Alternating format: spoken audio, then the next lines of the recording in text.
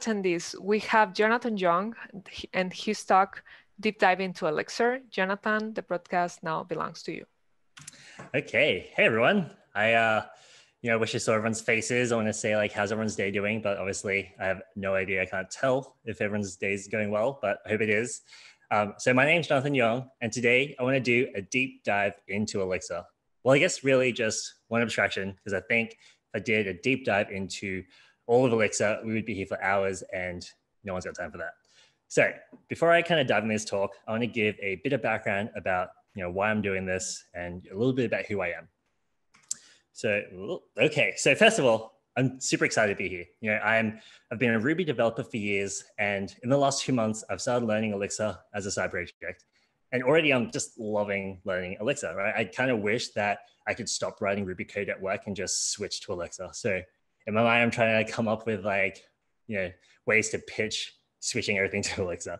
And one of the reasons I love Elixir is the abstractions and kind of like the developer happiness around writing Elixir applications. I think to me, the abstractions are great when I'm first learning something new, because I can get hands-on and build things without really needing to get into the details of how everything kind of works underneath the hood, at least not until I use it in production or something like that. And one of my favorite abstractions is the pipe operator. Now, I'm sure a lot of you already know what this is, but coming from Ruby, when I saw this, my mind was like totally blown, because I try to avoid nested functions like the plague, because let's face it, it's not the easiest thing to actually read. In Ruby, I would write a million different variables to try and avoid nested functions. But with Elixir, with the pipe operator, I can just have a nice little chain of things and everything looks pretty, and I can totally see what's going on. But I didn't want to take this abstraction at face value. A lot of stuff that I do when I'm learning is just to use it and then move on. With me learning Elixir, I really wanted to dive into the guts of the pipe operator, and that's what I want to do a deep dive about. So I started where a lot of developers would start, and that's with documentation. The documentation is great, and it states that this operator introduces the expression on the left-hand side as a first argument to the function call on the right-hand side. So maybe not news to some, but for me, this made total sense. And this is like a very simple way to do it. And in fact, other languages also have similar things. So for example, Clojure has the threading macros, and even JavaScript is proposing to introduce the pipeline operator into its language.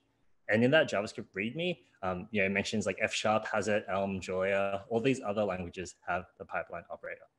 In fact, Ruby kind of had the pipeline operator, but not really. I did a little bit of research into it, and I found this dev2 post that was really talking about the pipeline operator being like a dot method alias. And yeah, I don't know if that's still in there, and it makes me kind of sad. But you know what? We'll just move on and let's just see the Elixir operator in action. So we have a nested function. We take a string, reverse it, and downcase it, and we get the hello world. Now, looking at it, it's not like the easiest thing to read. It's not terribly hard to read, but you can imagine if we start nesting a lot of functions, then it becomes harder and harder to maintain and to read. Now with Elixir, we can use this pretty pipe operator to kind of split this nested function into a chain of operations. So here we take the hello world string, we put it into the reverse function, and the result of that expression gets put into the downcase function. And now we've written our hello world program with the pipeline operator. But how does this actually work though? Because right now, this is what's going through my head. Pipeline, something, nested function. Okay, cool. So all of this magic that's happening is kind of what I want to start getting into and start dispelling. So this talk has 3 questions I want to answer. First, how's the pipeline operator actually defined? Where does it specify the position of the argument? So in the documentation, it always said the first position. Where is that in the code? Is that like hard coded in the code? And why does it have to be the first position? Can it be any other position? And then I think the crux of the problem, and this is kind of like the big fish that we need to fry, is how does it nest/call the functions in the pipeline? So how does it turn kind of the pretty chain of operations, this kind of pipeline, into that nested function call? So let's go down the rabbit hole together. Now, The documentation points me to a piece of source code, and this is it. So this macro here kind of defines our pipeline operator. And it's pretty small, right? It's like 1, 2, 3, 4, there's like 5 lines to this. And when I first saw this macro, I was like, great, I can totally understand this in a matter of hours. And then I looked a little bit closer and realized that I have no idea what was going on. Remember, I only have like 2 months of Elixir experience and as a side project. So let's kind of step through this macro together and kind of take things step by step. So the very first call, def macro, left operator right. I should probably talk about macros a little bit. So Nicholas gave a talk yesterday on metaprogramming that goes into way more detail than I'm going to go into. And it was awesome and I learned a lot. I would definitely suggest to go watch it. But simply put, macros will take in a representation of code and then you can transform it or generate new code. And the output is another representation of code. So everything gets done during compile time as well, which is really cool because we have something called quotes, and we can't really talk about macros without talking about quotes. Essentially, a quote is how an Elixir expression is represented. So when I say a representation of code, I mean like a quote or quoted expression. So macros take and return quoted expressions, like I said, and here's what one of these look like.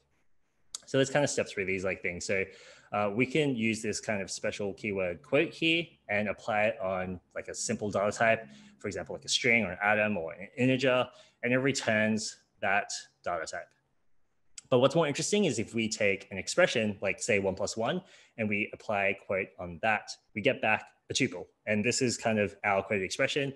And you may have also had this as an abstract syntax tree. Now this tuple has 3 elements. The first is the function name. The second is keyword list containing some metadata. And the third is the argument list. What's kind of interesting is if we kind of start quoting other functions that have variables, right? So if we quote div A and B, we get like a representation of what that div looks like within Elixir. So again, it's another tuple, but instead of A and B in the argument list, well, the argument list actually contains more quotes. And these quotes are actually assuming that A and B are functions. And what's really cool about this is, we haven't defined what A and B is and nothing blew up because all we're doing is kind of passing representation of data into our macro. But how do we actually change that? And how do we inject code, right? And that's where unquoting comes in. Now let's just jump straight into a code example. We have 2 variables, A = 10, B = 2. We want to use that div AB example from before. And let's just quote this div A and B. Well, this doesn't return what I would expect, right? I would expect that div to now have the 10 and 2 inside the quoted expression, but it doesn't. Well, that's where unquoting comes in. So unquoting is kind of like the string interpolation thing where we can inject the values of A and the value of B into our quoted expression. And the resulting expression contains our 10 and 2. So this is great. We have a representation of data. We also have a way to kind of alter that data. But what happens when we actually want to evaluate it? Well, evaluating a quote, let's have a look at Elixir's code.eval_quoted function. So this is great. Elixir kind of gives you ways to do this already. So we can run this on a quoted expression and it will return a tuple containing 2 elements this time. So the first one is the result of that expression. So 10 divided by 2 is 5. And then the second element in that tuple is any variables assigned. So obviously the unquote A, unquote B, there's no variables being assigned for that one. But let's take an example where we quote A = 1. We see the result of that expression is 1 and the variable assigned is A. Now let's try and quote the div A and B without doing the unquote. And that's when we get our compiler, right? Because A and B, remember, were functions and we haven't actually defined what those functions are. And now our program kind of just blows up. So now that we have this idea of like quoting, unquoting, and this code eval to actually kind of evaluate the quotes, remember that our pipeline operator didn't actually have any of those keywords. So what's actually happening there? Well, we know that everything coming in and out of this macro is going to be a quoted expression. But I know for you and me, like if we start getting to larger expressions, it's going to be harder and harder to actually figure out what's going on with that quote. Elixir solves that problem as well with macro2string. And macro toString gives us a textual representation of what's going on. So we can take this like 1 + 1 quote, and it returns a like 1 + 1 string. Pretty simple. And then if we take this kind of more complicated quote where we have the unquote, we do div A and B, it returns us the div 10 to string, which is awesome. And that makes like life so much easier when I'm trying to like debug what is going on with the pipeline operator. So let's kind of do a quick recap of everything we just learned about macros, talked a lot. So big takeaway number one is macros take quoted expressions, aka abstract syntax tree, aka a representation of data. Macros return quoted expressions. So in kind of like that middle section, macros can alter that quoted expression and return something new or do whatever it wants. And also macros are evaluated during compile time. So let's try and figure out what's actually coming into our pipeline operator function. And that's, we have this left operator right keyword here. So looking at a code example, the left is everything to the left of the last pipeline. So here it's a quoted expression, and that expression contains the hello world string and the string.reverse function. And then the right variable is just the very last element, the string.downcase. So what happens if we quote this exact same pipeline string? Well, something's kind of interesting, right? So if we quote this, then we see in that argument list, the very first element of the argument list is the left side that we saw before. And then the second element of that argument list is the right side. So that's super cool. And I think with that, we can like happily tick off the very first question: how is the pipeline defined, right? It's a macro, and the macro takes in quoted expressions, and these quoted expressions are kind of like the left side and the right side, the left being potentially like a list or many expressions, and the right just being one expression. But where does it actually specify the position of the argument? So that's kind of like the next question that we need to answer. Well, looking back at our pipe operator function, I don't know about you, but I don't really see any numbers in this. I noticed that macro pipe actually has like a position variable, but we don't really know what that position is or like how it's being defined. And the answer lies in the very next line, macro unpipe. So looking at this macro unpipe function, we have a quoted expression where we kind of take the left and the right side, left and right variables and pass it into this function. And this gets passed down this kind of like trio of functions because pattern matching in Elixir is awesome. And we end up calling the very last line. So this very last function, unpipe, assigns this number 0 to the expression and puts that as like a tuple into a list. So let's just make this a little bit more concrete and give a code example. So here we are calling macro unpipe on this kind of pipeline quoted expression. And this returns a list of tuples. And inside each of those tuples is the value, either 100 or another quoted expression, like the div 5 or the div 2, and then a 0. And in the Elixir source code, there's actually documentation on what that 0 is. And essentially that 0 defines a position. But we don't really know how it works just yet. We'll find out a little bit later, but I think for now, let's just tick off the second question because I really like ticking things off. So done. Where's the specified position of the argument? We know it's like kind of in the macro unpipe. We know a number exists in the macro unpipe and it's being kind of returned back as like a list of tuples with an expression and position. So let's just tackle the big fish. How does an s/call functions in the pipeline? This is kind of like the fun stuff. Now that answer to that question is the rest of the macro. So let's have a look at this macro pipe function. So macro pipe isn't being called yet. It's just being assigned to a function. It's being assigned to a variable. And that macro pipe function looks a little bit like this. Now, obviously there's other versions of it, and we can kind of just skip over all the validations and look at the very last line. So what's happening with this is it will take your expression, your position, assuming it's whatever, 0 potentially, and inserting that expression into the argument list of that position.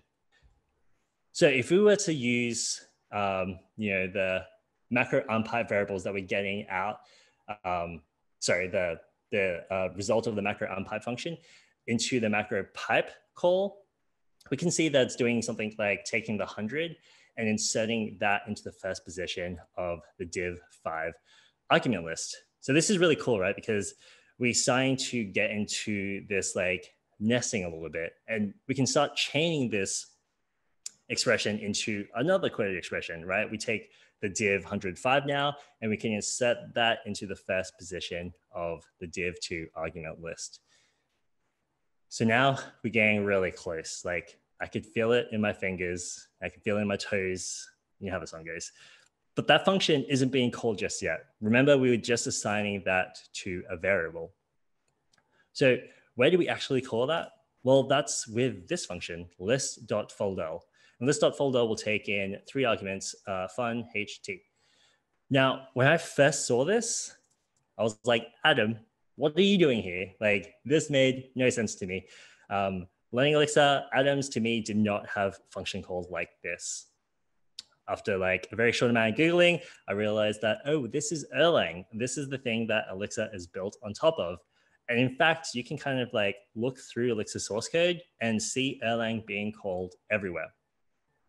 So, here's just a couple of like function examples. So this is Elixir's subtraction operator, list flatten, and file make directory method. And all of these are kind of calling down to Erlang, which is really cool. And in fact, you can even look at more information about this Erlang call, right? Using the IEXI function. And if we pass in lists, we get this raw representation, which is a cool kind of like atom with the list kind of keyword here.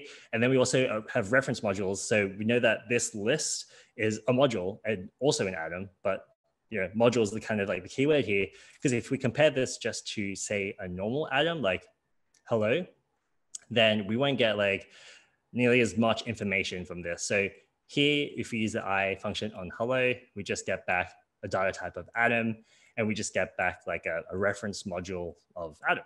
So nothing too crazy. So this brings us back to like Erlang OTP. Now, I know Erlang is a functional programming language, and I know it has like built-in support for concurrency, distribution, fault tolerance, all the good stuff that Elixir is based on.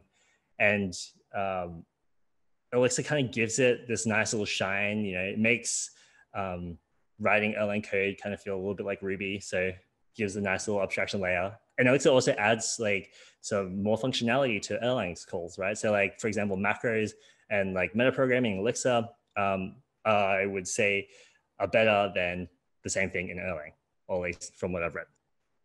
But what is OTP? So this is still kind of like something I'm still learning and still investigating here, but what OTP stands for is Open Telecom Platform. And it's a set of Erlang libraries and design principles that provide middleware to develop systems.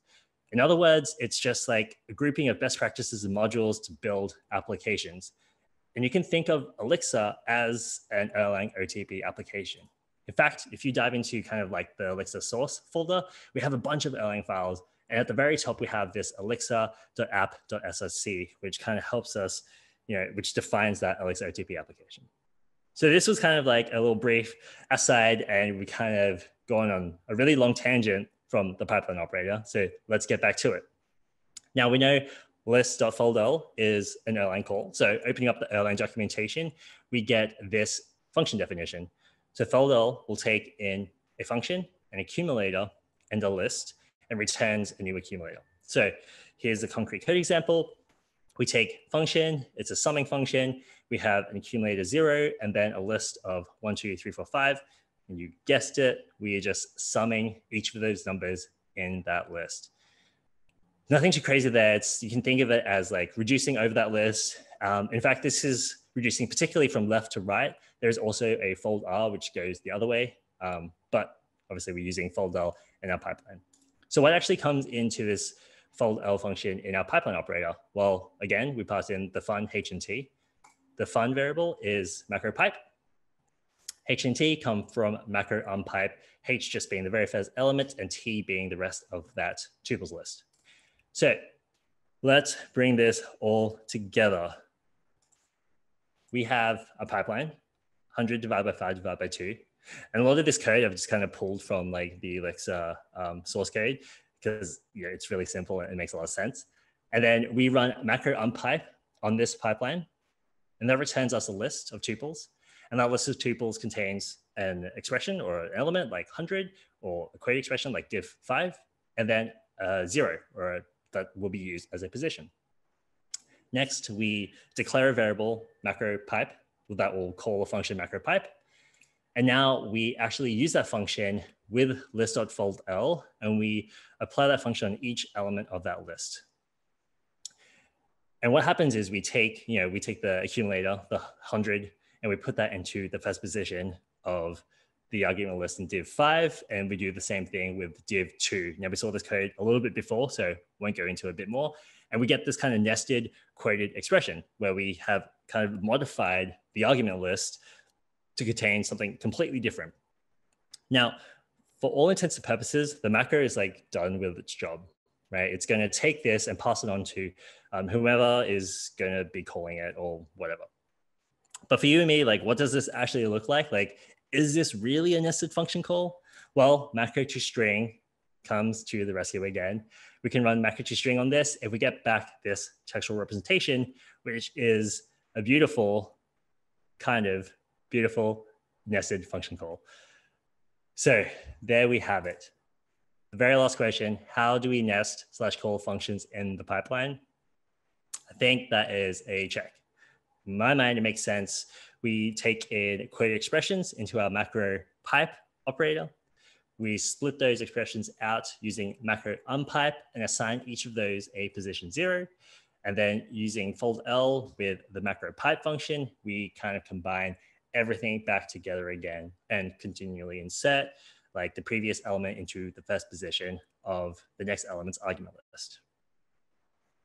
So this is great, but why did I do this again? So at the end of the day, I don't think I'm able to write better Elixir code. I don't think I'm any faster at writing Elixir code. And in fact, this kind of brought up way more questions and a lot more things that I need to learn about Elixir than I had when I first started this journey.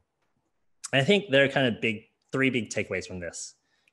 So one, it's to get a better understanding of how things work, right? Going through this process, I kind of learned a little bit more about how macros work, learned a bit more about how Erlang is being used in Elixir, and even learned like stuff about quote expressions and unquoting and all this other stuff. So it's been a great journey to learn a few new keywords that I know I can use to like be better at learning Elixir in the future. And another big aspect or another big key takeaway is it dispels the magic of abstractions. So when an abstraction works and when it works well, it is like magic, right? It's, butterflies and rainbows and everything's going great. You're writing really productive code. But then as soon as you kind of step outside that abstraction, or say you want to do something that the abstraction doesn't offer or it breaks, you kind of left in a really tough spot, right? Like you don't really know what's going on. And kind of going through this process helped me dispel the abstraction of the pipeline operator. For example, I really wanted to know why it's always the first position. And going through the code, well, now we know because it's hard-coded, right? It's always going to be 0, and that position is defined in the macro unpipe function. Well, now when a library comes along, and there's a library called magritte, if I'm saying that right, magritte will actually use an ellipsis to determine what position your argument should go in. So if we look at some of the source code from magritte, you can see here the 2 is being piped into integer to string, but instead of being piped into the first position, it's now being piped into whatever position the ellipsis is in, which is really cool. So how does that actually work? Well, we talked about macro unpipe, and the macro unpipe call will now kind of dynamically determine what that position is. So this is great. That magic of like how this abstraction works is totally dispelled. I know exactly how it works, and I can work within its boundaries. And I think the final takeaway from this is to scratch that itch, right? I think as a developer, you get a chance every day to learn something new. But working with customers and client code and trying to fix production issues and make custom commits, like sometimes that feeling of like learning and being curious gets lost in like the routine of like day-to-day fighting fires and writing code. But I think being new to Elixir and being like able to use this as a side project, I've had that time to like be curious and really spend some time learning and going through the Elixir code base and going through the documentation and the community itself. Everything is awesome, right? Like everyone's super nice. The documentation is really easy to read. Even the source code itself, a lot of it is just written with Elixir and it just has great comments. So I would say like if you're kind of new to this and you're learning something new about Elixir, don't be afraid to just dive into the source code. So with that, that is all I have for you guys today. Thank you so much for attending my talk. It's my first one, so hopefully I didn't talk too fast. You can find me at Twitter at Yeong. And yeah, I'm not sure if there's any questions, but I guess we'll end it there. Let's see if there's any questions. Thank you so much, Jonathan. We have the questions open.